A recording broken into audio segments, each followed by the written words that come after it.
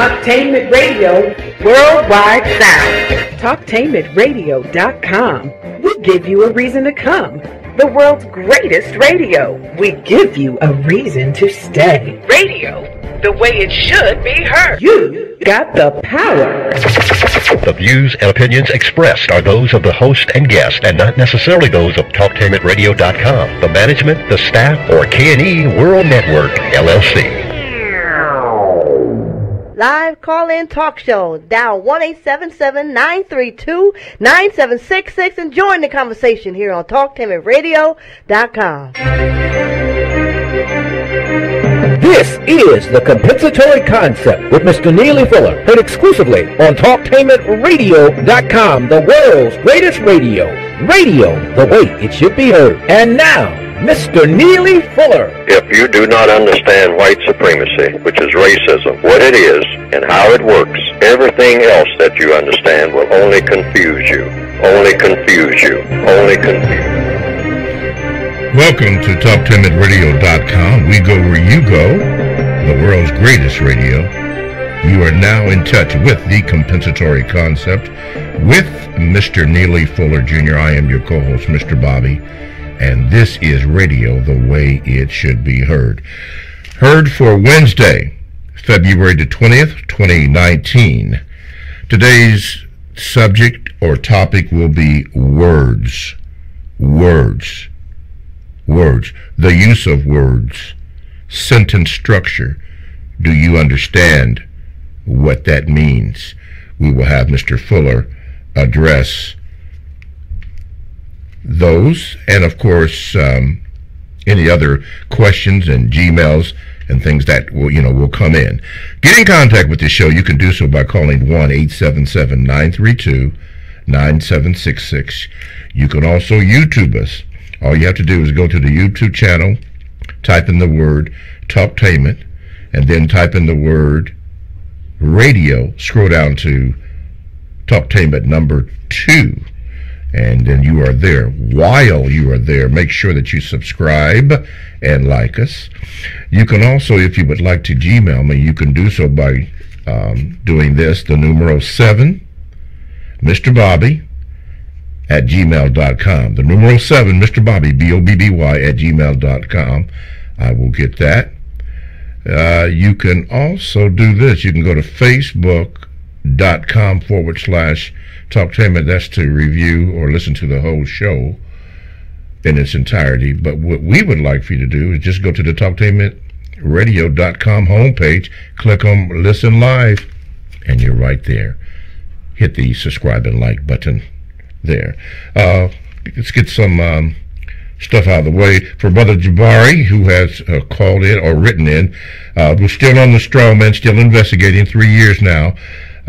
Straw man and your CVQ trust accounts. You should understand that and read that. It's quite complicated on purpose, but we are still efforting to do that.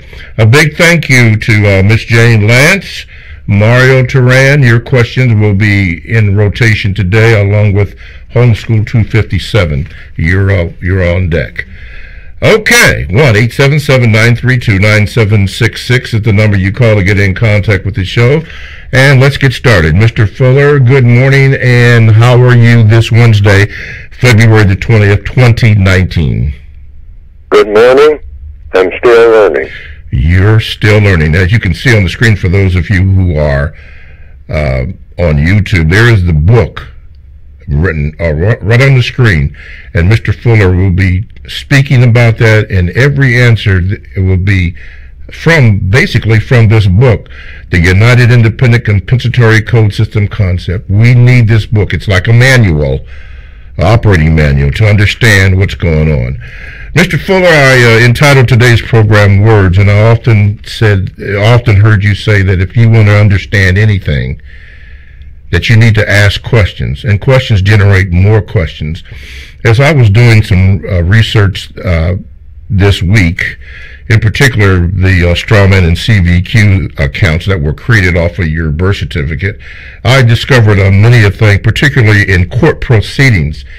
and not understanding it totally, but I discovered that when you walk into a courtroom, that there are procedures that go on that are, well, I'll put it this way, far above my head, that I had no idea, a concept that they were speaking in a language, even though I thought that I understood the words that were being said, but I understand that it is not exactly the words that I thought they were, which made me think of what you have often referred to in your title, compensatory, or a made up words, so that you could get an understanding as to what you were saying and to communicate with other people.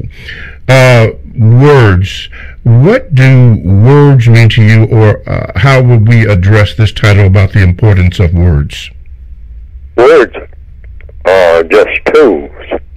Tools for doing what? Communicating ideas and intent, and what people intend to do, or describing something. They're just tools. Like you go, like a pair of pliers or a saw.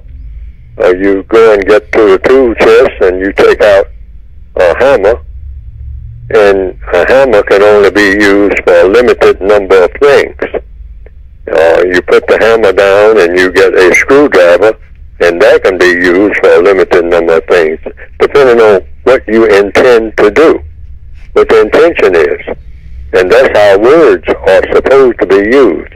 They're just tools of communicating ideas about what to do, what not to do, what has happened, what should happen, what is happening, et cetera, et cetera, et cetera. And you try to use the terms in such a way that whomever you're talking to or writing to understands exactly what you're saying and why you're saying it, and what the intended result for all of the communication is supposed to be. And so presumably they're just tools usually to answer questions that are asked, because you come into the world asking questions. Yes. And you leave the world asking questions. Okay. I think even in religion, I think according to some scholars, Bible scholars, in the religion of Christianity, I think that the person in the New Testament referred to as Jesus the Christ left the world asking a question. My God, why hast thou forsaken me? Or words to that effect. I'm not a Bible scholar as such, but there are those who are, who can either confirm that or say that I've made a mistake, which I may be. That may not have been the last thing that was said by that character. But the main point that I'm making is people come into the world asking questions. Babies are born asking questions. Now the baby cries out in the baby language. Babies come into the world crying, and that cry, those are words that the baby is using to communicate. And I came to the conclusion that since babies don't come here laughing, babies come into the world crying, they're sending a message to the world that everything is out of order. Absolutely everything. The baby can sense that before the baby opens his eyes, but it can open his mouth, and out of that mouth will come a cry. And usually that's how we know that the baby is now alive, quote unquote. A word that is used. That's a word. The baby is now alive. Why? We heard the baby cry out. So the baby came here crying. But in baby language, that is a word. That cry is a word. And you might, of course this is entirely speculated, entirely something that you can guess about, but presumably since babies don't come into the world laughing, they come here crying. In almost all cases, if they open their mouths at all, it's a cry. The baby can sense that the world is completely out of order. The baby is sending a message. Everything is, why'd you drop me off here? I mean, at this time, at this place. This is a mess. Okay. I shouldn't be here in this mess. I think that's what the baby is really saying. Yes, sir. Of course, that's just an opinion. Okay. But that's a form of communication. Communication. To cry out. That's what that is. Yes, sir. Okay, we are speaking of words on today's show, being Wednesday, the 20th of February, 2019. Let's take this phone call. Line number one. Okay, line number one. You're on with Mr. Neely Fuller Jr. What is your question? Yes. Hello. My name is Darnell. I'm calling in from Pennsylvania. I just have one question for Mr. Neely Fuller at the moment. I was just curious about why isn't white supremacy more thoroughly understood as far as as long as it's been going on. Why are we still reacting to it at the base level, and why aren't we more mature in how we deal with white supremacy and the injustice that it promotes and is the result of it? Thank you. All right. Well, the conclusion that I came to, if I understand your question, is the quote that I have on the first page of the updated version and also the original version of the textbook for victims of white supremacy is, if you do not understand white supremacy, which is racism, or racism, which is white supremacy, what it is and how it works, everything else that you understand will only confuse you. If you do not understand white supremacy, what it is and how it works, everything else that you understand will only confuse you. Now, what that means is, presumably, I classify them in the 9 areas of activity, the people of the planet: economics, education, entertainment, labor, law, politics, religion, sex, and war. And if you are a person anywhere on the planet and you do not understand that the system of racism, which is a system of mistreating people based on color in the form of something called white supremacy that was invented by somebody at some time, if you don't understand how that system works, what it is and what it's based on, and how it works in all of those areas of activity that I just named, then you will be confused. And we're all confused, including myself, even though I'm aware of the system of white supremacy. But if I really understood how it worked in every area of activity all of the time, then I think that we'd be a long ways toward solving this problem in just a few weeks. If because then I could impart that to people, and if they recognize it to be the truth, or if anybody discovers how the system of racism, white supremacy works in any one of those areas of activity, and other people can come up with the other areas and put it all together, then, like all problems, once you understand what a problem is and what's causing it, then you can solve it almost immediately. Because anything that people put together, people can take apart. The system of racism was put together by people. That's an artificial construct. That's not a natural construct. That was something that was assembled by people. But the people who put it together very carefully, and they disguise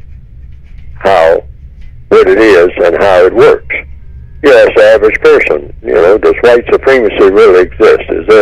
Is such a thing as white supremacy that affects everybody all over the world, every minute of every day, that dominates their behavior in all of the areas of activity? Does that really exist? The average person would think about it for maybe, and it's been my experience, for a couple of minutes and say, no, it's a whole lot of other things that influence people more than that. I mean, racism is just something you run into every now and then. I mean, but it's no big deal, except when it is a big deal to the individual block. whatever it is that you are planning on doing. And it's going to do great harm to whatever it is you're planning on doing if you're a person of color and on a planet called Earth in 2019. Now, that statement is either true or false. TalkTainMenRadio.com is a 24/7 no-charge worldwide broadcasting facility with hosts delivering on various topics such as news, lifestyle, sports, law, health, wellness, religion, and politics. Now, here's a couple that I'm going to share with you. Wiggins World, All in the Family, and This is Libby. Now, all of these shows are exclusive to TalkTainMenRadio.com. Now, to access these shows, just go to the TalkTainMenRadio.com homepage and click on Programs. And there you will find a new and updated list of the shows that TalkTainMenRadio.com carries. In my opinion, all of them are good shows and reach specific needs. So go to the TalkTainMenRadio.com homepage, click on Programs, look at it, whichever one you want to listen to, and hit the like and subscribe button to that. From TalkTainMenRadio.com, radio the way it should be heard. My name is Mr. Bobby. I am the co-host on the Compensatory Concept with Mr. Neely Fuller Jr. And we've been discussing, or we opened up the discussion today, being Wednesday, the 20th of February 2019. We opened up the discussion, and we're going to focus in words, the use of words, particularly in language. What does a word mean? What does the phrase mean? Words, you have to understand that. But right now, we're going to go to the phone lines. Line number one. Okay, line number one, you're on with Mr. Neely Fuller Jr. What is your question? Yes, hello. It's Darnell again. Mr. Neely Fuller, as far as words are concerned in, everyday life, we have to use them. So if we don't understand words and how they support white supremacy, is it fair to say that if we don't use words properly, then directly and indirectly we are supporting white supremacy and the oppression that we are currently under? And if that's the case, we have to thoroughly understand it in order for us to not be victimized by it. That's it. Mr. Fuller? Well, if I understand the question, you have to study words that are used, and the best way to study anything is through the process of asking questions. Mm-hmm. All problems are solved through the process of questions and answers. In my opinion, there's no other way to solve problems. So if a person says, well, say, for example, the word peace, or the word justice, or the word truth, and a person uses these words, it's in order to get an understanding and communicate correctly, you will ask what? A question about what the word peace means. What is peace? What exactly is peace? What is a peaceful situation, sir or ma'am? I mean, can you tell me exactly what you mean when you say that what I want is peace? I want to have peace of mind. What do you mean by that? Peace of mind by doing what? Or by somebody else doing what? If you're not doing it, somebody else is doing it. Who is that somebody else, and what would they be doing? What would you be doing? What do you mean by it? How do you know it when you got it? What is it? What's the definition of it? That's all you have to do. And by asking questions, like I said, all problems are solved, and communication, failure to communicate, is a great big problem all over the world, 24 hours a day. People fail to communicate, and that brings about more problems. So if you want to really solve problems, ask the definition of words, because that's an excellent way to start. Mm-hmm. Yes. People just throw out words, sometimes by the bucketful. Mm-hmm. And everybody's listening, and everybody thinks sometimes that they know what is being said, but they leave scratching their heads, and you should never leave a conversation scratching your head, wonder what was being said. Mm-hmm. It means you should go back and see that person, find that person that you just had that conversation with, and say, wait a minute, if you have time, could you start all over again? Because I don't understand what you said. Mm-hmm. I really don't. Yes. You said a lot of things to me, but I don't understand what you said. Mm-hmm. So is there any way you can explain it in a way that I would understand? Mm-hmm. Just like on this program. That's what I'm supposed to do. I'm supposed to explain things that I say.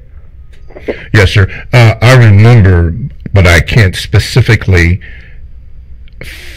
designate or assign the program that we discussed. But I remember one time you had mentioned the word etymology, and I didn't know what that was. But what I did do was go back, or etymology, however it is pronounced, and that's important also. But I went back and began to do a study on that to find out what does etymology mean, and that opened up another door, or more doors about words, where they came from, the origination of them, how are they used, or what do they mean. So again, that is parlaying on what you were saying about the answer to any problems is to ask questions, even though they do generate more questions, but it also can help us to understand what's going on, etymology, and I still do that. Okay, let's go to Gmail. Now, you answered two of his questions last week. The first question that you answered was, what is the criteria for determining who needs the most help? And the second question you answered, does making sure no one is mistreated include white people? This is the third question in a series of 4. He says, Mr. Fuller, should blacks in the U.S. be concerned with the immigration of other non-whites? Be concerned? The question is, should they be concerned? Well, people moving around are moved around because the white supremacists, if they are people of color who are being moved, the white supremacists are causing the movement. See, so since the question is, should black people be concerned, we should be interested in anything that's going on the planet where people are involved in significant numbers and people are being affected by it. But what the inverse is, what form that inverse is, I mean, now that calls for a discussion. Interested how? You know, what would be our interest? People of color. There are people of color who are being moved around. So the first thing, if a person is interested, if I was interested in that, and I am interested in people being moved around, because non-white people in the system of white supremacy are moved around all the time because they are forced to. They're forced to move. They're forced to move from their apartments. They're forced to move from neighborhoods. They're forced to go and try to find jobs where there are no jobs. Non-white people are immigrating from certain streets and certain neighborhoods because there's gunfire going on all the time. And so a black lady who had 2 offspring gunned down a couple of weeks ago, and they're dead now, and she raised them up, 14, 16 years old, a boy and a girl, or 2 boys or something, and they were gunned down in the streets. And what is she saying? I got to get out of here. I mean, nobody cares about me. Nobody cares. I've worked hard. I mean, and had worked 2 jobs and whatnot, and came home tired, and tried to put these 2 boys through school. They never got in trouble, and yet they were walking down the street, and somebody tried to rob them or something, and they wound up dead. 14 and 16. They're gone now. I mean, I worked all those years for nothing. They're dead now. So, I got to immigrate now. I got to move again and again and again and again and again, because everywhere I go, and it's a whole lot of people of color, terrible things happen. And this is all over the world as we speak now. All right? And it's going to continue as long as we don't deal with the root cause, and the root cause is the system of white supremacy. Now, people who are trying to cross borders all over the world, it's not going on just in one or two places. It's going on 24/7 everywhere. Because the white supremacists have something called racial dislocation. Well, if it looks like black people, people of color, anywhere, are getting halfway stable, the first thing they do is make trouble wherever they are. I mean, whether it's drugs or guns or whatever, but some kind of trouble is going to start. If the people are doing well and everybody seems to be getting along and whatnot, the racists are not going to have that. They're not going to allow black people or people of color to do that any place on the planet. That's what white supremacy does. So what is one way they do to disrupt that? They come among you, wherever you are, and they start stuff. They'll set one tribe against the other by giving one tribe guns and food or whatever it takes, and then start a rumor saying that the other tribe doesn't like you for some reason or another, or they're coming after you, or they are burden to you, and so you ought to just get rid of them, get them on the move, and they'll start gangs. They form these gangs. Drugs, wherever you find drugs, that's the white supremacists. They're behind that. They're the masters of all drugs everywhere on the planet, okay? And they distribute it where they want it, and where it's going to be very disruptive. That's just one thing that they use. But they use the educational system, they use all of their systems. Economic systems, educational systems, sex systems, religious systems, whatever systems or subsystems you already have, they come in and they infiltrate and they start problems there. So everybody winds up just like that lady that I just pointed out as an illustration, saying, I got to get out of here. I have to, in the words of the caller, immigrate. But actually you're being dislocated. You're being run out of the place where you are. And run out of the place, well, when you leave a place, you got to be going someplace. Mr. So Fuller, you only go where the white supremacists allow you to go. Hold that and thought. They say, why don't you stay where you are? Well, I can't stay where I am because you have completely messed that up. All right, Mr. Fuller, hold that thought right there. Compensatory concept with Mr. Neely Fuller, Jr., and we are discussing words. The use of words. How do you, what do you understand about them? How do you construct sentences to be able to effectively communicate with somebody? Words, even as you call in, your words are very important. And let's see here. Mr. Fuller has been addressing those questions and his thoughts on that, suggestions on that. But right now we go to the phone lines.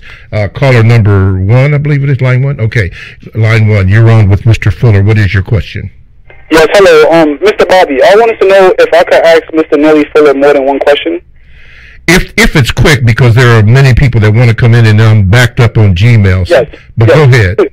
I just want to know, the first question is, has Mr. Neely Fuller heard or watched a movie called Across 110th Street?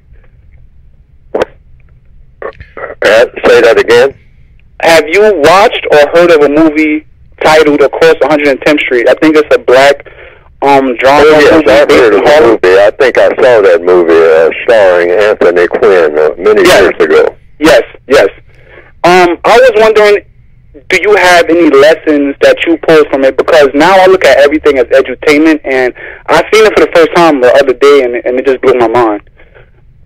Oh, well, I don't remember much about the movie, so I can't comment on it because I don't remember much about it, except I just remember the title and the star of the character named Anthony Quinn, and it took place, I believe, in the setting of the movie was in Harlem, New York. Yes. Okay. But I don't remember the details of the movie. But I always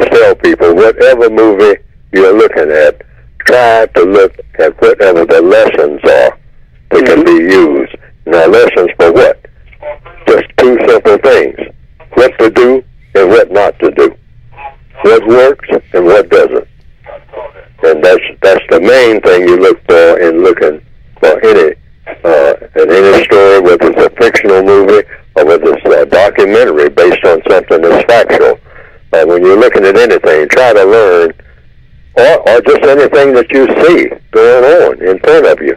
Try to learn just one of two things: what to do, what not to do, which includes what to say, what not to say, and how to say it, and how not to say it. And that's what you look for in every scene, because there's a lesson in every fictional movie or everything that, that's based on fact and truth. There's a lesson you can learn just by being there. Or whether there are any lessons, a number of lessons to be learned, other than some movies don't really impart any lessons at all. It's just a lot of action, but the only lesson that you learn is, out of the whole thing, maybe a 2-hour movie, is that it's just one or two things that you do or don't do.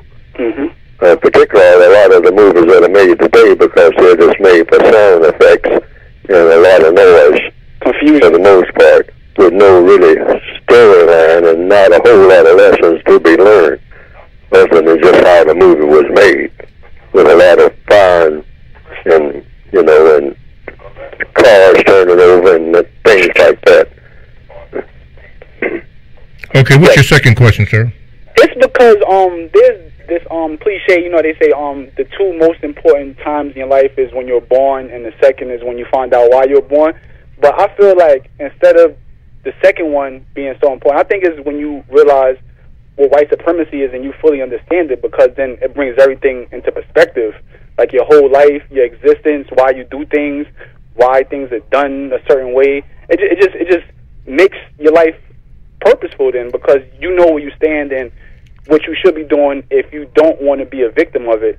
And I feel like it's like Mr. Neely Fuller always says. He says is right in plain sight. The people that are most to blame are hiding right in plain sight, and the way they do it is right in front of your face. But it's like you get so used to seeing some things, you get desensitized. Like you grow up in the zoo, so you never know what nature is. The zoo is just natural to you, but it's not your natural environment. But yes, that's my question. Okay, Mr. Fuller? That's true. Well, see, there's a saying in the textbook for victims itself: in racial matters, many look, but few see. See what? See what you're looking at. You're looking at it all the time. It's the forest and the trees thing. In other words, the person is standing there saying, I'm looking for the forest, but I can't see the forest because the trees are in the way. But someone probably has to tell you the forest and the trees are one and the same. So you're saying the trees are in the way and you can't see the forest.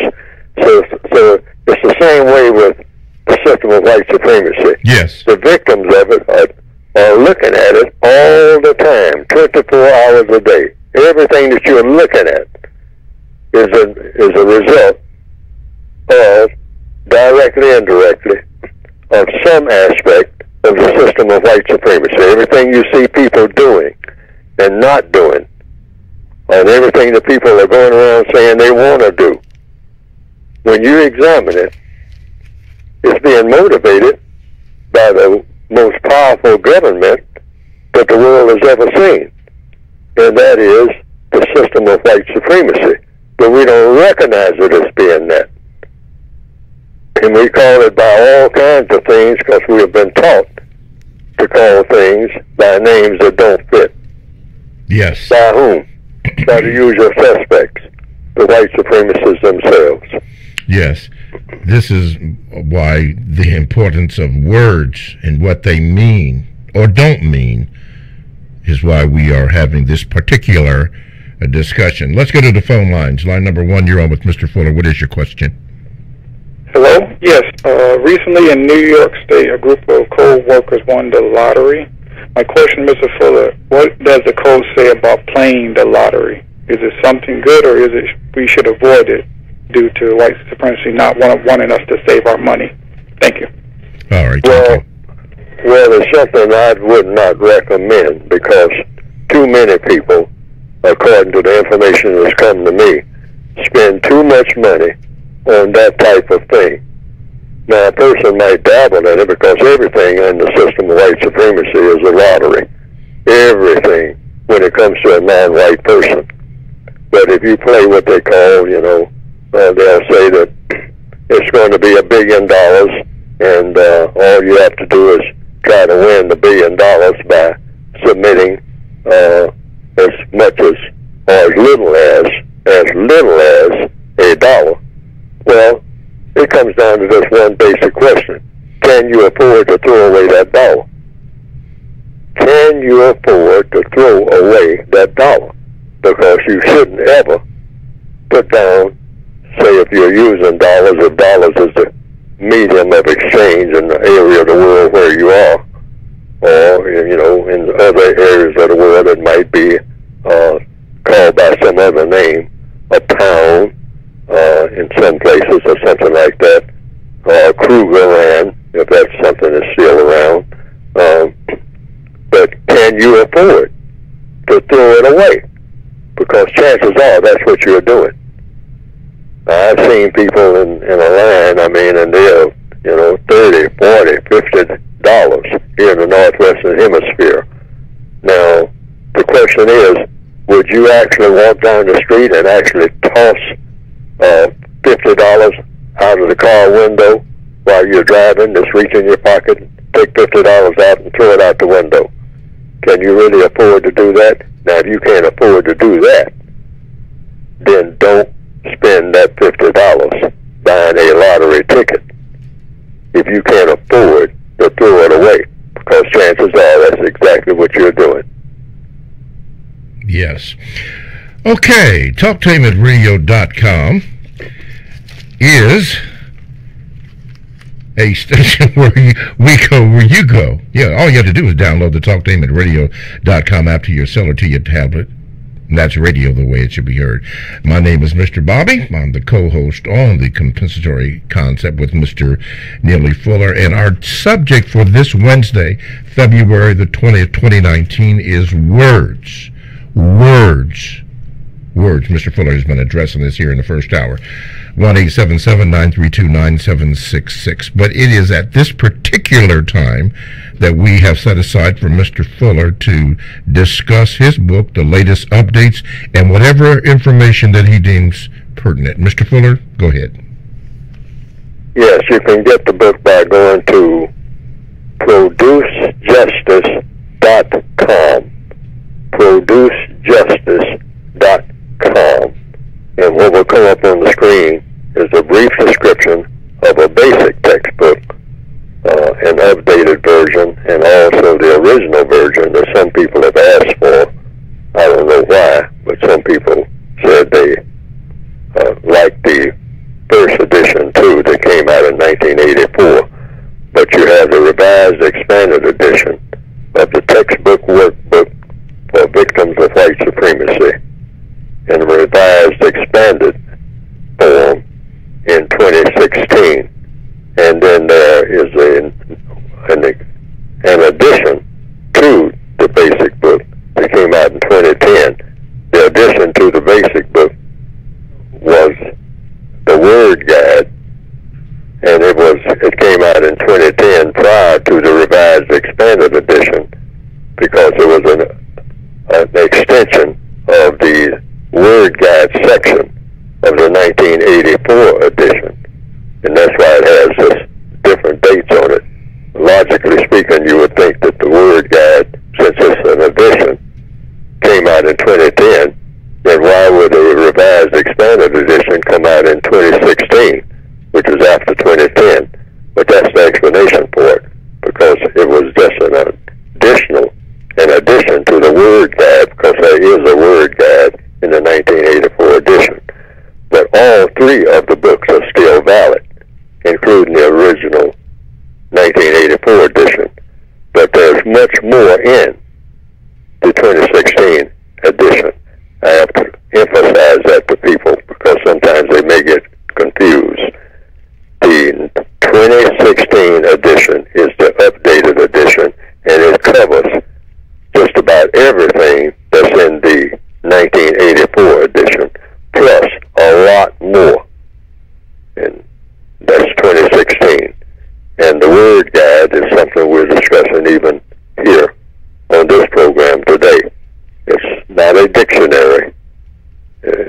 teach you diction, but it is a word guide showing you some specific words, nowhere near most words in the English language, nowhere near that, but a sort of a guide to lead you in the way of thinking, of asking questions about words that are used commonly, or words that are used, some of them not so commonly, including some slang terms and whatnot that people use, that people are supposed to understand, but sometimes can cause a lot of confusion.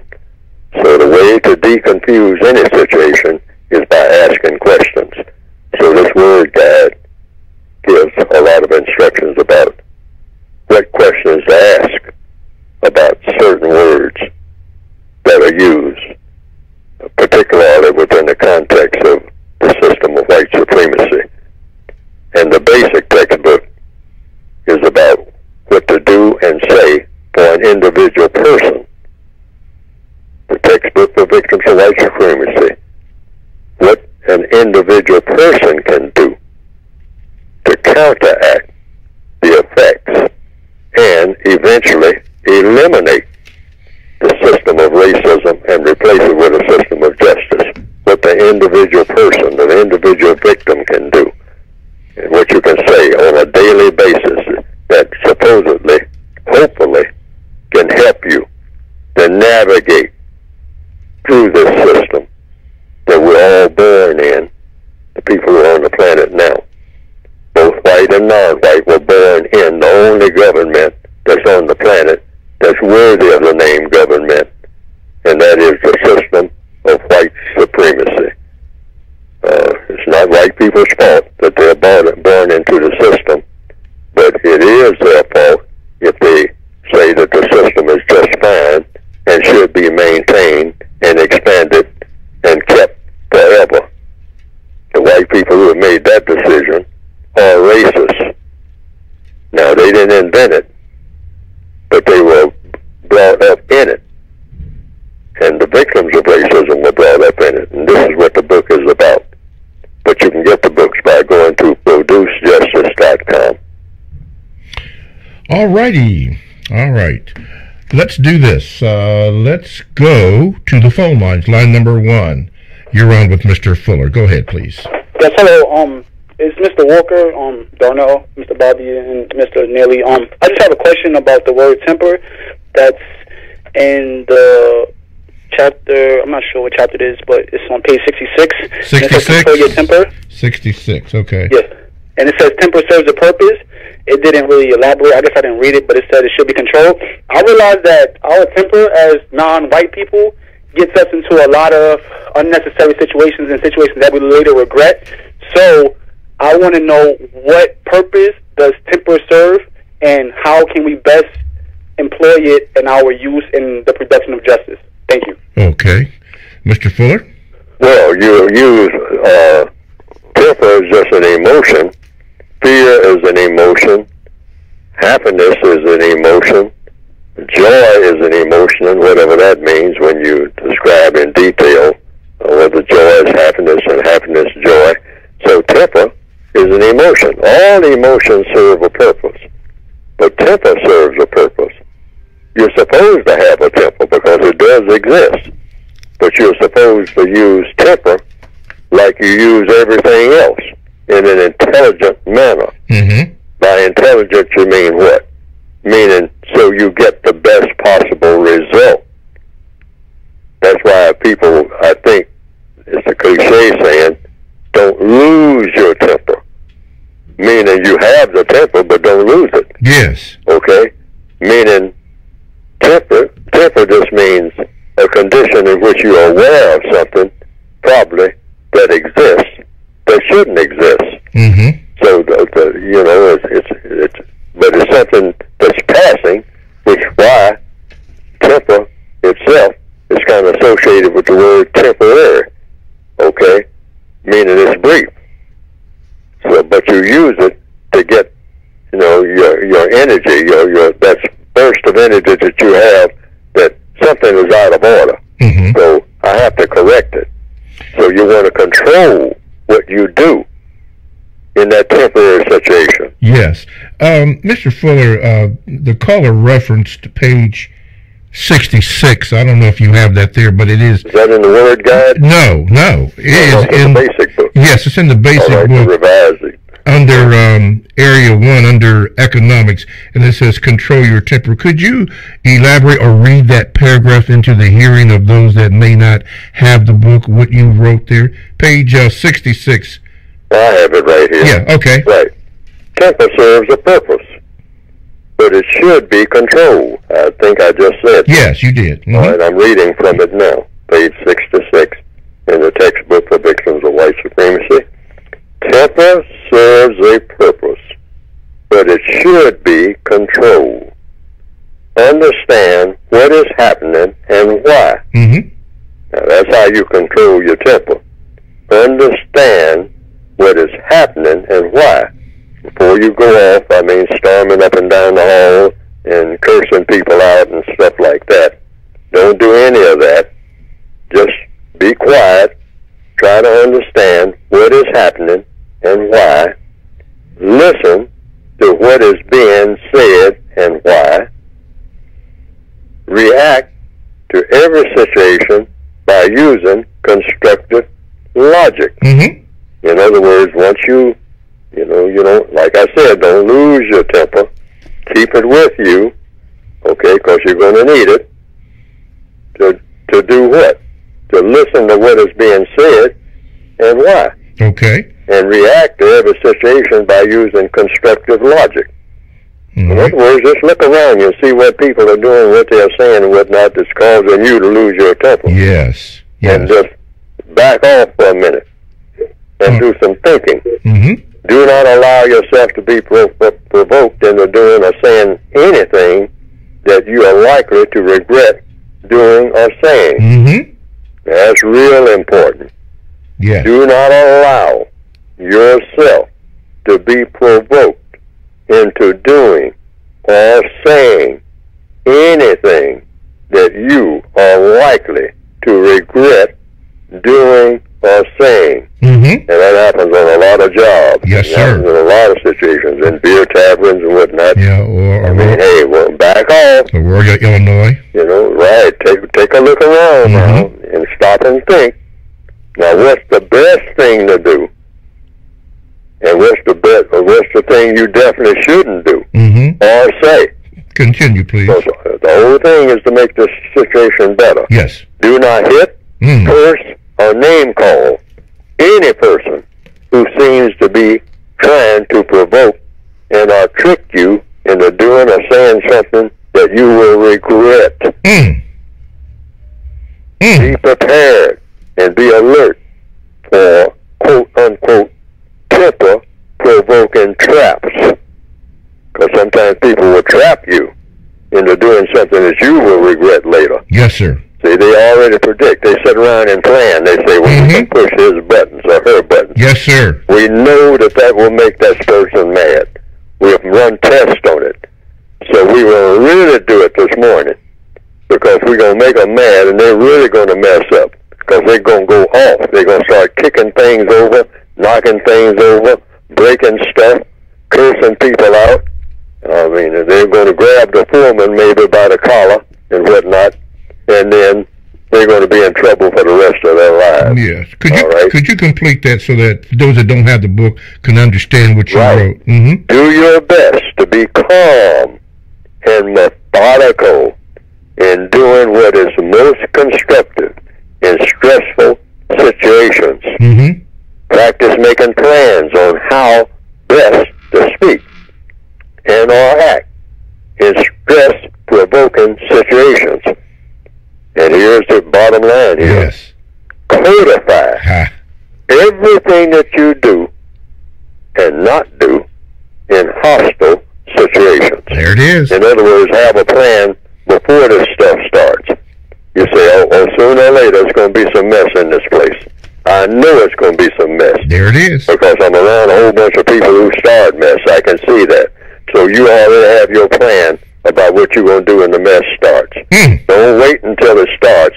and then try to think about what you're going to do at the last minute, because most likely your temper will take over, and then you will lose control to your regret. You don't want to do that. Yes, sir. That was have a plan, which means codify exactly what you're going to say when the going gets hot, and exactly what you're going to do. Have this plan, days in advance, a year in advance. Right. Don't you see it coming? Okay. Outstanding question by our callers. Okay, we're getting ready to wrap up the first hour, so let me do this. TalkTainmentRadio.com, the world's greatest radio the way it should be heard. Thanks for calling, thanks for listening, and thank you, that last caller. That was outstanding. We'll be back for the second hour right after these.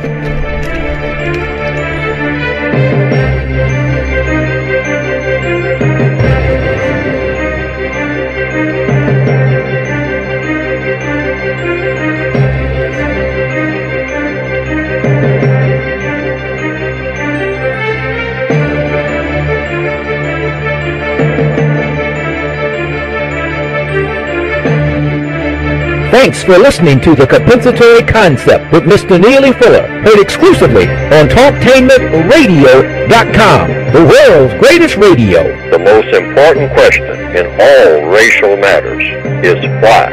One should always ask it. Radio, the way it should be heard.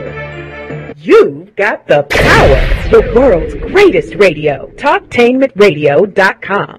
Talktainment Radio, worldwide sound. Talktainmentradio.com. We give you a reason to come. The world's greatest radio. We give you a reason to stay. Radio, the way it should be heard. You got the power. The views and opinions expressed are those of the host and guest, and not necessarily those of TalkTainmentRadio.com, the management, the staff, or K&E World Network, LLC. Live call-in talk show. Dial 1-877-932-9766 and join the conversation here on TalkTainmentRadio.com. This is The Compensatory Concept with Mr. Neely Fuller, heard exclusively on TalkTainmentRadio.com, the world's greatest radio. Radio, the way it should be heard. And now, Mr. Neely Fuller. If you do not understand white supremacy, which is racism, what it is and how it works, everything else that you understand will only confuse you. Only confuse you. Only confuse you. Okay, welcome to the second hour of TalkTainmentRadio.com. You are listening to The Compensatory Concept, so let me read it as the script says. We go where you go on the world's greatest radio, and that is TalkTainmentRadio.com. You are now in touch with the compensatory concept with Mr. Neely Fuller Jr. I am your co-host, Mr. Bobby, and this is Radio the Way It Should Be Heard. This is Wednesday, February the 20th, 2019, and our topic of discussion is words, the use of words, the construction of sentences so that you can interpret what is being said and what you are saying. And I have to commend the callers. You have really been on it today and asking very good questions, concerning the use of words, because my experience in white supremacy racism is that they're always trying to trick you and you don't always understand. So you need to understand, as Mr. Fuller has indicated, by doing what? Asking questions. Okay. 1-877-932-9766 is the number that you can call to get in contact with the show, or you can also go to the TalkTainmentRadio.com homepage and just click on Listen Live, and you can listen live. But right now, we are going to go to the phone lines. Line number one. Go ahead, caller. You're on with Mr. Fuller. Good morning. I was just listening to the previous caller, and he asked about the word temper. And Mr. Fuller referenced it to temporary. As I was taught when I was a kid, it was more like temperature, meaning when you got in your temper, you need to keep your cool. Don't get too hot-headed, whatever. So that's the way I always learned it in order to control it. Now, when I have a lot of friends in academia, and a lot of them are going into what they call diversity and inclusion. And when I look at those words, I don't look at the definition of a word. I look at the etymological base of a word. So when they say diversity and inclusion, it's like they have this idea of that's a practice of getting us in or whatever. Is that what that word means, sir? No, not at all. If you look up inclusion, the etymology of it, means keep out. Okay, I got you. And diversity, when you break that down, die means two, verse means talk. That's double talk. The double talking of keeping out. Yes. I break words down like that. Mm-hmm. And I wanted to get Mr. Fuller's perspective on how I look at that and how I use that. Am I on the right track or am I just out there? Okay. Okay. Mr. Fuller? Well, if it works, so you always do what works. And so if what you're doing works for you without any problems, you go forward with that. What is recommended in the code book is that when a person uses any word, a word is just, no word means anything until the person who is using the word explains what he or she means. That's the best way. Sometimes people will say, well, that's not what the dictionary says, but you don't go by what the dictionary says because dictionaries change. Yes. They change all the time. Yes. In every language. So therefore, when a person says, well, what we need here is more diversity, then you say, you hold up your hand right then if you don't understand what that word means. What is that? Even if you have read and researched in many books what the word does mean according to that book that you read, but you don't know what the person means when he or she is using it, when that person is using it. So the codified procedure is, say, sir, what do you mean by the word diversity? And the person sometimes, if it's a white supremacist, they will do this. Sometimes they will say, oh, come on, buddy, you know what that means. Yes. See, that's the way they'll go with it. Mm-hmm. You watch out for that. And you say, sir, no, I don't. Yes. I have heard different versions of what it means. I have an idea of what it means when I use it, but I don't know what you mean when you use it. So if you do not mind, sir or ma'am, explaining what you mean when you say diversity. Exactly. So once you ask the question, don't help them with the answer. That's another thing. That's real important. Once you ask a person a question, do not, once they start saying what the answer is, and you jump in and saying, well, you know, I think I see what you mean now, and I don't agree with that. No, don't resist the urge to do that. I've seen people do that over and over again. That's always a mistake. Yes, sir. Once you put that question mark behind your question, don't say anything at all. Wait for the person to answer the question. And another thing, never move to the second question before you have gotten a satisfactory answer to the first one. Yes, sir. And the reason for that is what? To avoid what? Confusion. Confusion. Yes. Yes. Because that's what the white supremacists, with their words, they are looking to do. They are always looking to confuse their victim. Yes. And they use words to do it all the time. Mm-hmm. And the brother used the word etymological. I believe that's what he said. And at first, I didn't know what he was saying. So I asked him, what do you mean? Of course, he went in diversity, but it was that word. Anyway, it was a derivative of the word etymology, if I'm pronouncing it correctly. Excuse me if I'm not. But I understood what he was saying then, and then that made, when he said the word diversity, it made it clearer because he was trying to get an understanding of what they were saying. So he went back to what that word meant. Good call, brother. Good call. Let's go to the phone lines. Line number what? What am I? 1? Okay. Line number 1. You are on with Mr. Fuller. Go ahead, please. Yes, hello, Mr. Bobby and Mr. Fuller. It's Darnell again. The word temper, I was wondering if it was associated with temperament also, because I know that some things that get a person from 0 to 100 might not get another person from 0 to 100 in the same time frame. So maybe is that because of their understanding or their temperament, you know, their tolerance to certain words and situations that they might be able to control their emotions better than others? And another question is the word plan. Obviously, the white supremacists have a plan, so would it be fair to say that if everybody that's non-white doesn't have a plan to promote justice, that they're indirectly saying that they're going with the white supremacist plan? Thank you. All right, Mr. Fuller. Well, the first question is about the temper thing. Well, here again, we'll just go over that again. Any word that is used by anybody, or if you use the word, just understand the word that you are using and what you mean by it, and be willing to explain in fine detail exactly what you mean when you use the word. Because all you're trying to do is just communicate. A word is nothing but a tool, like a pair of pliers or a saw or a screwdriver or a hammer. It's just a tool for accomplishing a task. So you want everybody to understand what you're using a word for and what task you're trying to accomplish. Yes, sir. Like we went from temper to diversity, you just say, okay, what is diversity? What is diversity? And what is it supposed to do? Yes. See, once we get all this diversity, what have we got?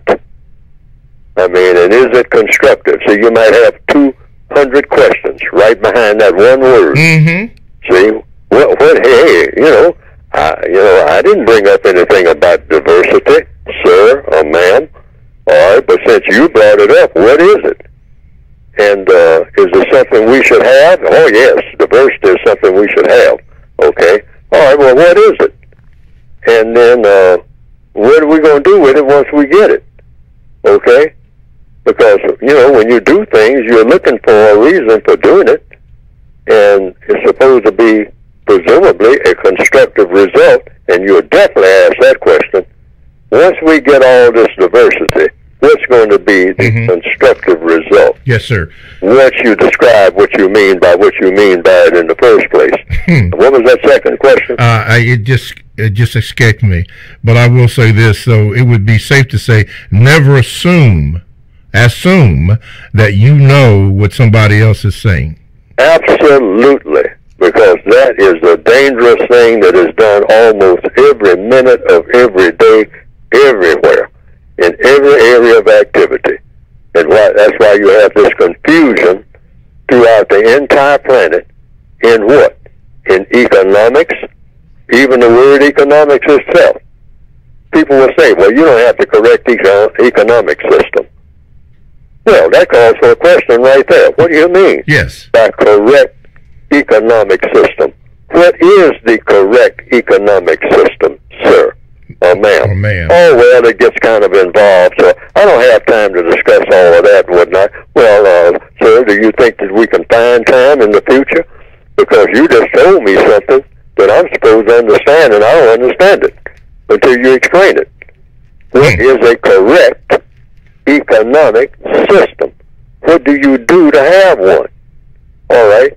And what's supposed to be the constructive result of a correct economic system according to you? Okay? And I'm just saying, that's the first area of activity. And then you do the same thing, education. Mm-hmm. What do you mean by education? Education in what? Well, that's learning. Okay, learning what? In order to do what? What's going to be the result after I get educated? Yes. Be specific. And what's the time frame? All right?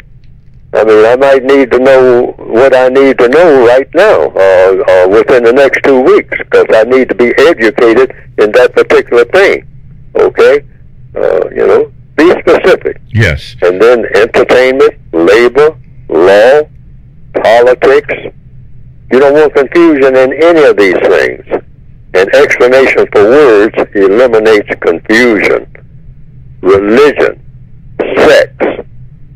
If a person says something about, my religion is something and you never even heard the word before, you say, well, what is that? Mm-hmm. What is that religion? And what does that religion require you to do? And what's going to be the result of your religion when it's practiced by everybody? If you want everybody to practice it. and what's going to be the result in all areas of activity: economics, education, entertainment, labor, law, politics. What does your religion tell you to do when it comes to killing people, war? I mean, does your religion cover that? Do you kill people under some circumstances? Under what circumstances? Let's go into some details here. Because some religions require you to go to war. Other religions say you don't ever kill anybody for any reason. Thou shalt not kill. Okay? Well, any exceptions to that in your religion? And if they have some exceptions, what exceptions? When?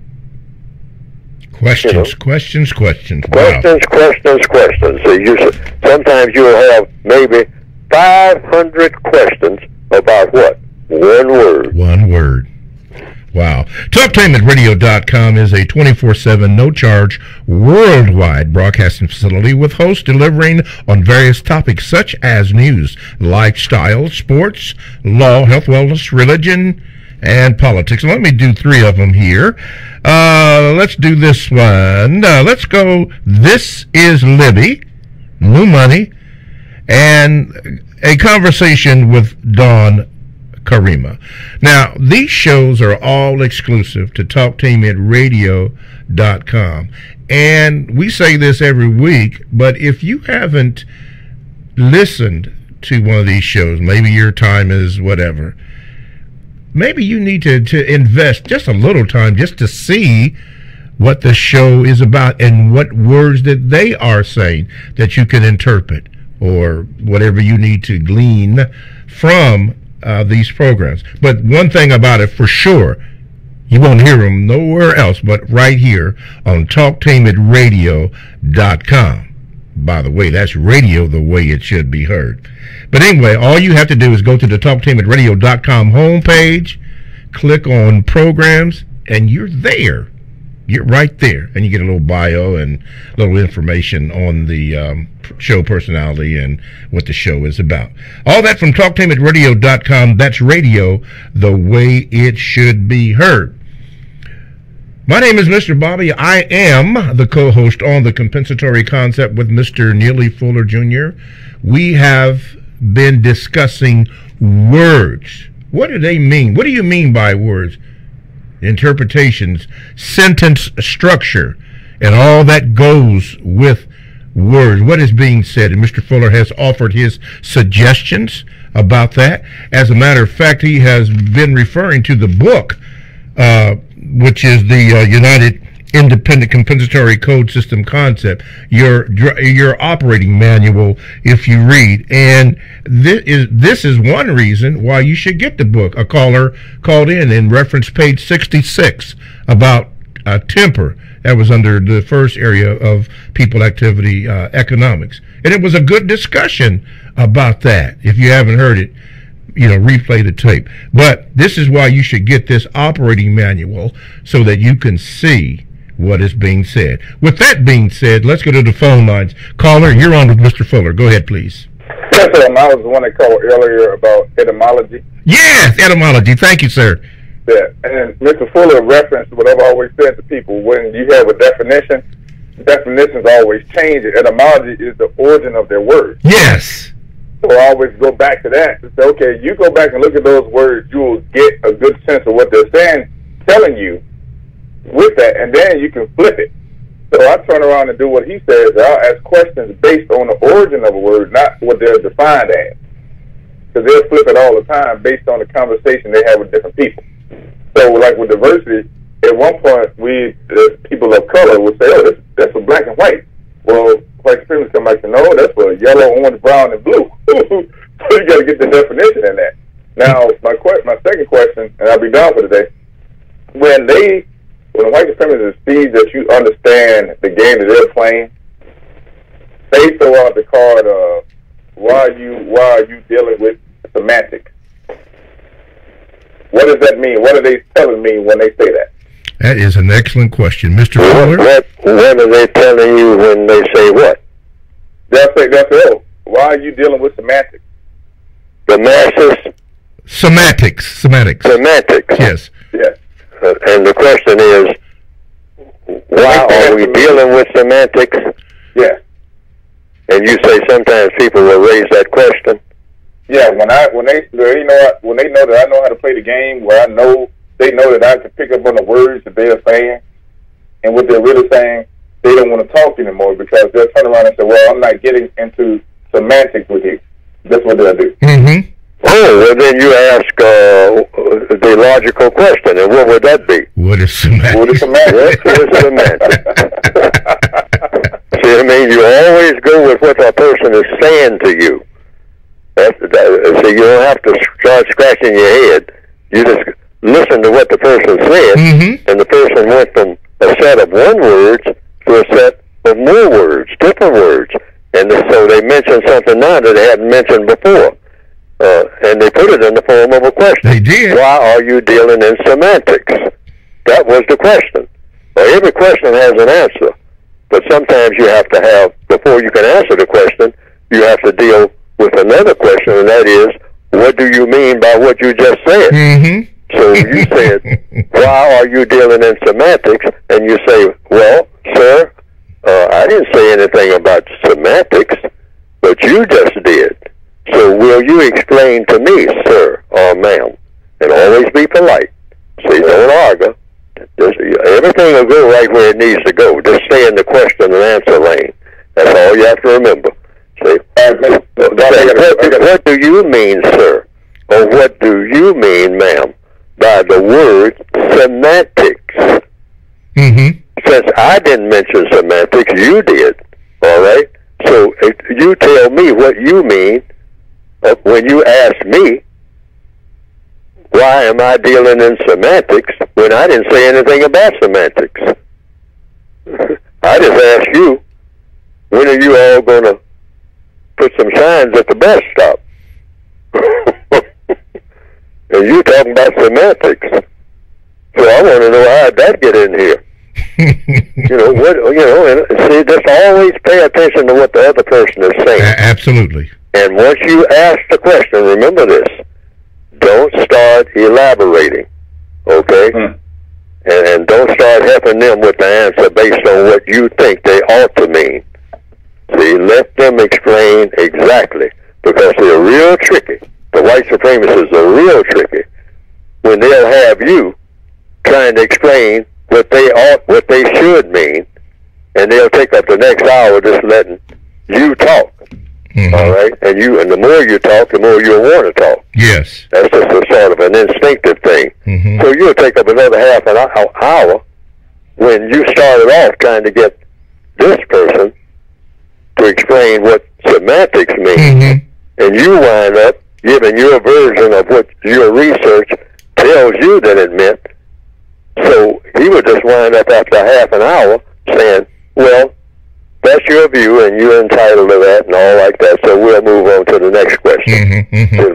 But what has happened is they got out of saying what they meant. They sure did, and they were real shrewd at doing it, because particularly, people of color, black people in the Northwestern Hemisphere, we have a tendency in discussions with white people to try to show that we're intelligent. All right? And they know that. Okay? So they will just let you talk. Okay? Yeah. And say whatever you got to say, and they'll say, well, what you're saying is really interesting. I never really thought of that. When they've thought of all of it way in advance. Way in advance. All right? Yes. But what they are doing really is manipulating you into saying a whole bunch of things that had nothing to do with what they started out talking about. Nothing. Yeah, I like what the brother said. He understands how to play the game, because they are playing the game on you. Let's go to the phone lines here. Caller, you are on with Mr. Fuller. Go ahead with your question. Hello, yes, good morning. Can I be heard? Yes, sir. Okay, good. I'm glad we're talking about words, because there's a new acronym going around, and it's called ADOS. Are you familiar with that, Mr. Fuller? No, sir. Okay, let me explain. ADOS. Yes. They'll keep coming up with a whole bunch of acronyms. There's going to be thousands of them. Yes.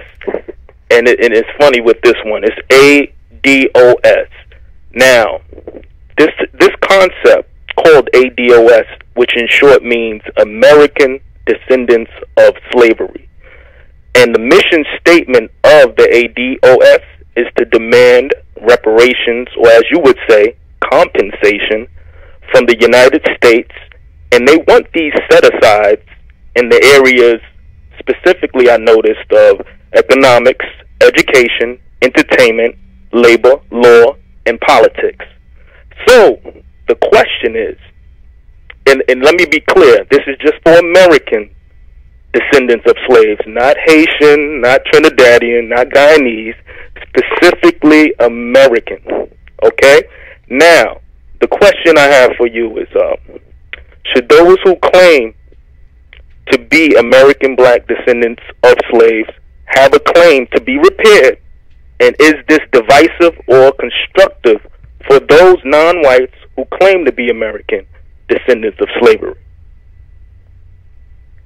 Well, the way I approach it, a lot of what's in the compensatory code that I have written is to cut right to the chase, to say the one thing that'll wrap up everything. No dribbling down the court. Whatever you say, make it a slam dunk. No dribbling down the court, ever. No passing the ball back and forth. Just throw it from one end of the court to the other, from any spot on the court, right into the basket, every time you touch the ball. That's what compensatory codification aims to do.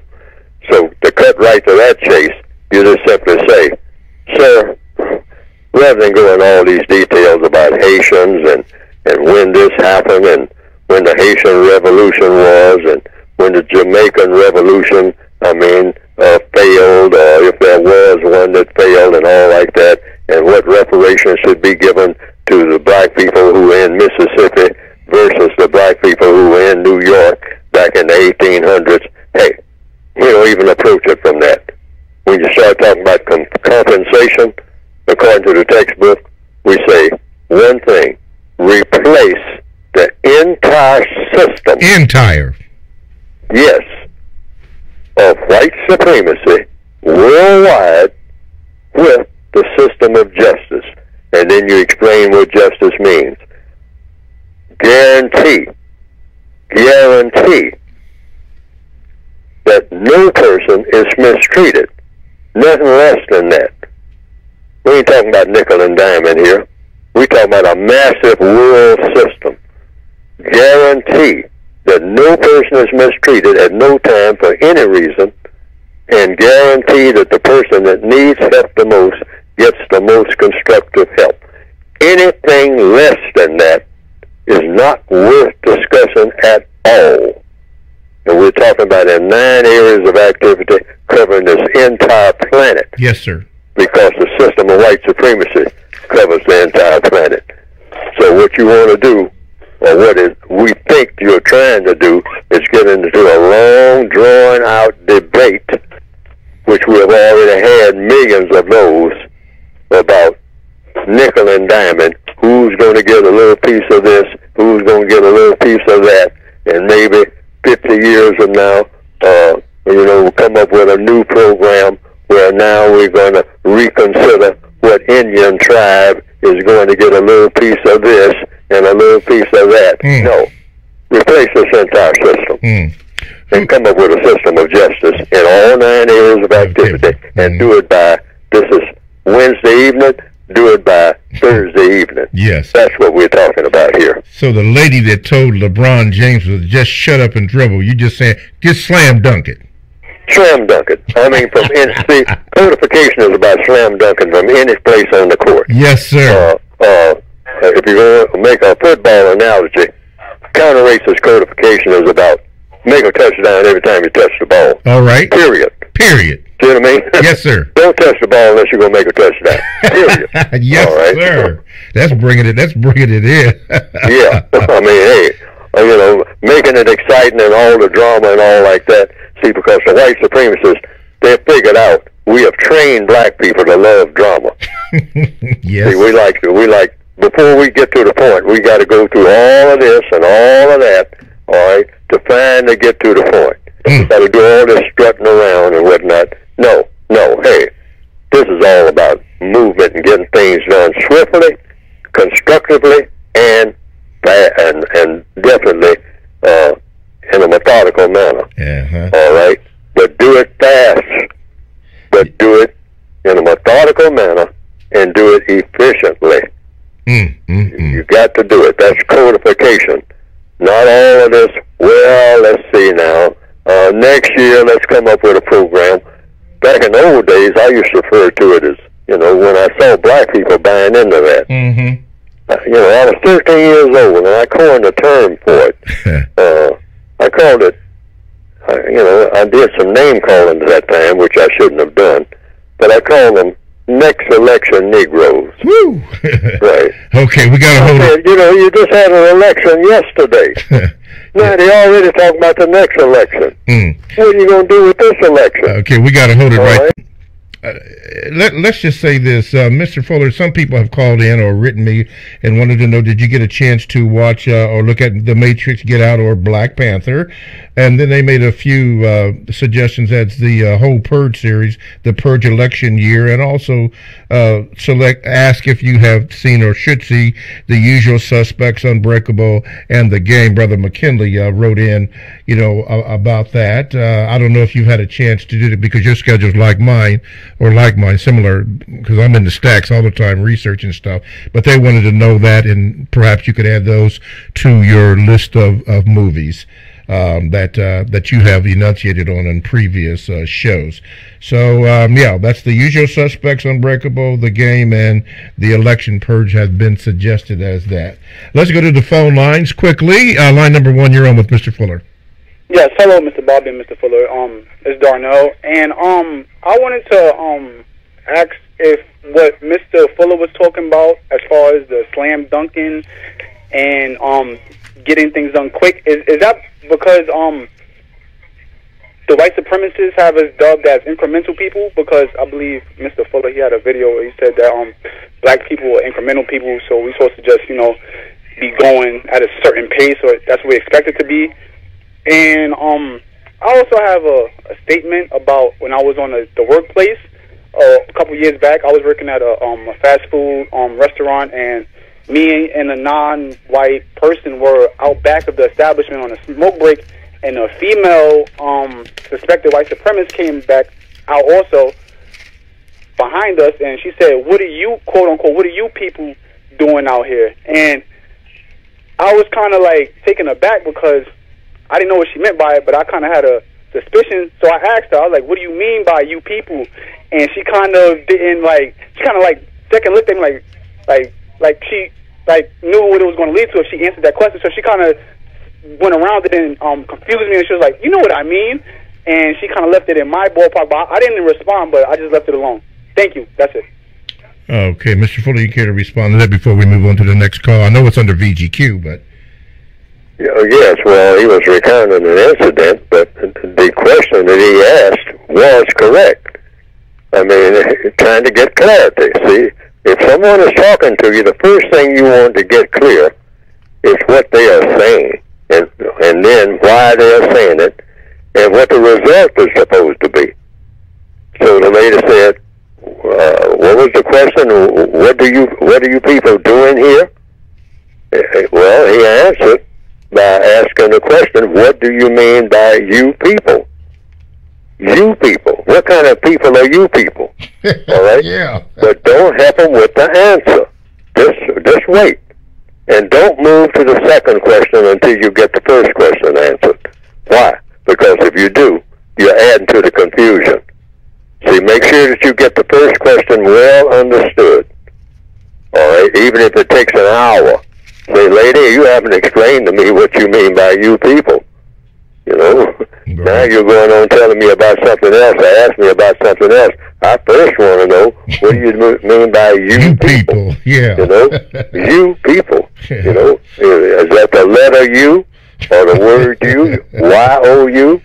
Or you know? Yeah, what do you mean by that? Yeah, are we making a U-turn? I don't know, you know. Yeah, tell me. Explain yourself. Yeah, but I'm just saying this for the audience now. Yes. But you don't ask all of this. You just stick with what the person said. So use exact words that they said. Exactly. What do you mean by you people. And you can even ask, are you one of you people? You know? Yeah, you can ask her that. Make a good point. Thank you. What's the difference between me being you people and you being you people? Yeah, for clarity. Here's a difference. Yeah. You might have a dozen questions just about that alone before you even move to the second question. Because you want to get what? Clarity. In order to eliminate what? Confusion. So that's what you never want to leave a situation confused. Mm-hmm. Okay, thank you to Wayne Owen Richards about the acronyms. He said one should always know and remember TLA. The acronym stands for three-letter acronym. Good point, Brother Wayne. Let's go to the phone line. What line am I on? 2, 1, 2? Okay, line number 1, you're on with Mr. Fuller. What is your question? Good morning, Mr. Fuller. How you doing, sir? I'm still learning. Wonderful. This is James calling from North Carolina. Mr. Fuller, I know you discussed your books earlier during the program, and you explained what their purposes are. And if I understood you correctly, you said that the Revised Expanded Edition has all the information plus more than the original book. Is that correct? That's correct. That was my intention. Yes, and I think I did that. If you look at the original 1984 edition, rather, that's not the real original. The original is 1957, but the 1984 was the one that I still carry.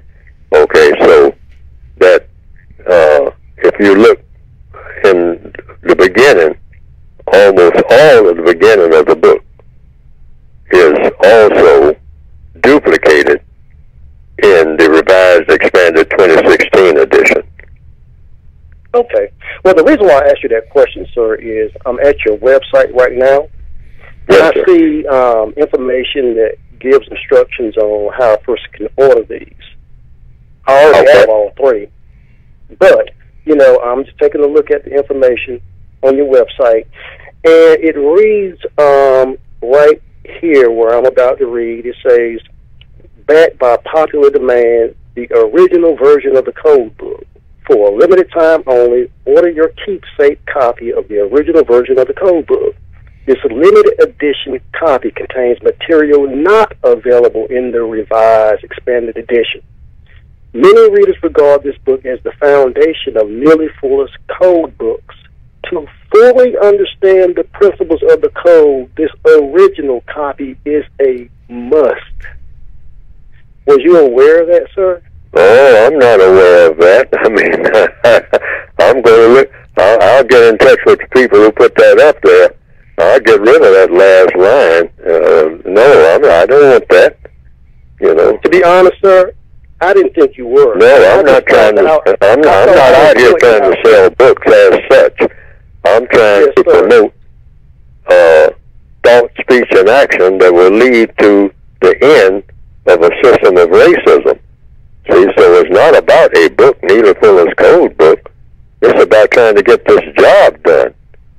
But I have to do it through the vehicle of a book. I found out that was, at the time, that was the only vehicle I really had. Now I have more venues. I try to keep people centered on the books, rather, than I do on programs like TalkTameRadio.com, because I don't want people to get the idea that Neely Fuller is somebody's leader or mentor. Sometimes I'm referred to as being the mentor of a lot of people. I hope not. Don't follow Neely Fuller anywhere. I mean, Neely Fuller is not the mentorship. Logic is the mentorship. That came with the universe. Logic will not fail you, because that's what Neely Fuller is trying to follow. But Neely Fuller makes mistakes. Just like, evidently, if I'm saying people must have the original book, that's a mistake. Now, you don't just must have it. I mean, it might be convenient, because some people have said they kind of like the old book, because they, at least one person said they wouldn't have understood the second book, which I don't understand this, if they hadn't seen the first one. And then some people Fuller said they like the format in the old book. I don't get it. I don't understand that myself. Yeah, what it actually says, I'm going to read it again, sir. It says, to fully understand the principles of the code, this original copy is a must. It doesn't read that a person has to have the book. It says, to fully understand the principles of the code, this original copy is a must. And the only reason why I pointed that out, sir, is because based on what you said earlier in the program, and I've heard you say it several times before, that the revised expanded edition is really all a person needs. They don't need the original copy. If I understood you correctly. That is correct. That is strictly my opinion. But see, the thing is, I just didn't want anyone to become confused. I mean, you still... Yes, well, I don't want to add no confusion, so I'm going and look at that. I haven't really, I've never even seen it up on that site. But I'm going, you know, I don't have access to it right now, but I'm going to check that out. Because I'm not supposed to send any kind of confusing signals like that, period. So that was my way of just trying to help. Yes, sir. That helped. That helped a lot. I'm going to have to get on that right away. All righty. Hey, James from North Carolina, thank you very much. Thank you very much. Sir. Yes, sir. Yeah. I just feel like it's my duty. You know, that's what Mr. Ford. Yes, correct. You know, correct. I feel like it's my duty that I should point that out because, like nothing less than the best. You know, we don't need any confusion. Right. No confusion. No confusion. Okay. Y'all have a good day. All right. Thank you very much, James. I just want to commend the callers, the listeners. Man, you have just been, if you will, Mr. Fuller, they've been off the chain today in asking questions, which is very good, sharing their different stories, like the brother got me the correct pronunciation of etymology and all that kind of stuff, and answering or challenging, you know, it's just been very good. And even James here, who is a regular caller from North Carolina, Mr. Fuller, I don't know if you were aware of this, but he actually gave the intro to the section that we give you every 45 minutes after the program about the discussion of your book, and that was a lively discussion, you know, about your book, you know, where you can get it, the site, the information that is on your book. So before we move on to the next question, would you like to add anything on that discussion of the of your book? Well, definitely I want to clear that up about what that discussion was just before, and that is that 1984 edition that's up there on that website. You get that only based on what some people have said. If you just want to add on the original copy and just have that as, you know, because you just want it, but I didn't have any intention of putting that there as a must for a background of the 2016 edition. No, the 2016 edition and the 2010 edition Word Guide are the books that are the primary copies. Okay. That were up there before this other copy even put up there. Okay. That 1984 edition was put up there just by people who said that they wanted that it should be there. And so that's just really all that I'm saying about it. I mean, some people have asked for it. For what reason, I do not understand. But they say they understand it, the people who have made that request. So, but I'm saying that if I was going to buy my own book, I mean, I would start with the 2016 edition, and then if I had extra money, get the Word Guide too, because the Word Guide is, I think, important. But the other book would just be for background or reference purposes. Mm-hmm. And I'm going to try to make that explicit on that website. Okay. Because I don't want that kind of confusion. Absolutely. I'm not trying to hustle, all right? This is not about running a hustle on black people. Black people get hustled too much. I don't want that. I mean, I'm not trying to run any kind of hustle at all. I hope not. Yes. Okay. You So producejustice.com will take care of it and all that a person needs to do to get the book. Okay. 1957. That's interesting. Okay. Let's do this. Okay, Homeschool 257. He says this, Mr. Fuller. Good rising, Mr. Fuller. Mr. Fuller, African American women are 4 times more likely to die during childbirth than white women, and African American children are twice as likely to die before their first birthday than white children. What is the compensatory response to this problem? Oh, it's listed in the textbook. The white supremacists have what you call population tailoring, racial population tailoring, among their 6 strategies. That's one of them. And they do this all the time. I mean, poison the water,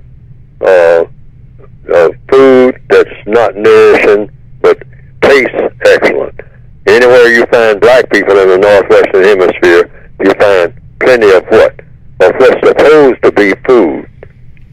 And they call them black people, even somebody made up a term for them, I don't know who. They call it food deserts. Whenever you find black people, you don't find real food. Mm-hmm. You find something that's imitation food. Yes. You got a lot of salt and sugar in it, and it tastes good, but it's not nourishing to you. In fact, it's killing you. Yes. Okay? So that's what the white supremacists put on their shelves. And they'll put it in gaudy packages and whatnot, and make it, sodas, from what I've been led to understand, and I found out on my own because I stopped drinking. I used to drink a lot of root beer, me myself, and I was having headaches. I didn't make the connection. I stopped drinking the root beer. I stopped getting headaches. Me also. All right, and a lot of those sodas are making you sick. Mm-hmm. And you don't know the cause of you being sick, or why you're always not having the energy that you should have, because they'll advertise that stuff gives you energy. Yeah, energy drink, and there's nothing in it that'll give you energy at all. Mm-hmm. You'll be better off just drinking water. Thank you. Thank you. Okay, good question. Okay, all right, let's go this here. This is, I'm not even going to attempt to pronounce it, but anyway, it says this, Mr. Fuller, the American descendants of slavery have started a movement stating that the slaves in America are owed money by America and are owed money by other descendants of slaves because they came here to eat off of the work that American slaves did. As you always say, Mr. Fuller, the white supremacists thrive in confusion, and this looks to be creating mass confusion and anger between black people. Can you, Mr. Fuller, think of any way that the white supremacists will capitalize on this confusion for the benefit of white supremacy? Oh, in every way that they can. Anything that looks like it might cause some type of animosity between one non-white person and another, the white supremacists will take just a very brief time and study it, because it doesn't take them much. They've been at this business a long time, and they will say, hey, here's another opportunity. And they will spread whatever that animosity is. Yes. By whatever means they can. They will immediately grab hold to it and then spread it as far as it will go in order to keep non-white people confused and combative among themselves. Mm-hmm. Because if you keep your prisoners just always focusing on each other, you get a bunch of prisoners of war, which is what we all are according to the code, if you're a person of color on the planet, not just in one section of the planet, anywhere on the planet. If you're a person that's classified as non-white, you are a prisoner of war of the people who believe in white supremacy. That doesn't mean all white people, but that means the most powerful and the smartest ones. On the basis of evidence, they are the white supremacists, because you can't be ignorant and be supreme over anybody for very long, all right? Because the people who are smart and they will know how to use their abilities by being smart to overcome your ignorance and your power, or what you think was your power, because ignorance and power do not go together. No, they don't. Not at all. All right? And so smart people will always dominate people who are not smart. So that's why the white supremacists have even tried to get the non-white people of the planet not to want to learn anything except what? What they teach them, and what they teach them is how to do stupid stuff. So black people, we just have a tendency. Yes, sir. Without us even being aware of it, to gravitate toward anything that is stupid and or silly. And we want to be right in the middle of it. Okay. Let me get this last phone call. We're up against time here, but go ahead, caller. You're on with Mr. Fuller. Quickly. Yes, I will make this concise. I was compelled to call in again. The ADOS specifically doesn't want money from other black folk. The ADOS wants money from, or compensation from, the United States. And, you know, to follow up what you said, Mr. Fuller, you know, when you look at it, you want things as a slam dunk. Correct, I understand that. But you got to look, you always reference Shawshank Redemption. Andy Dufresne, his whole movement wasn't a slam dunk. It took time for him to escape. So I say that to say maybe ADOS, maybe you should look more into it, you know, on your spare time to see what it's about. That's just a suggestion. But a lot of people misuse the concept. And they don't understand. So they could go to ADOS101.com. Alrighty. Figure it out. I don't necessarily agree with a lot of stuff, but it's interesting to look at. Okay. Thank you very much, caller. In response to that, Mr. Fuller, somebody else other than this brother right here had called in about the ADOS situation, and he made, that other caller, a writer, made his opinion of that. But this caller here, we don't want to make confusion on it. He did not say what that other brother said using ADOS. Okay, anyway, we're about 2 minutes away from wrapping up the show. Mr. Fuller, speaking about words, is there another comment or something you would like to make mention or important that we should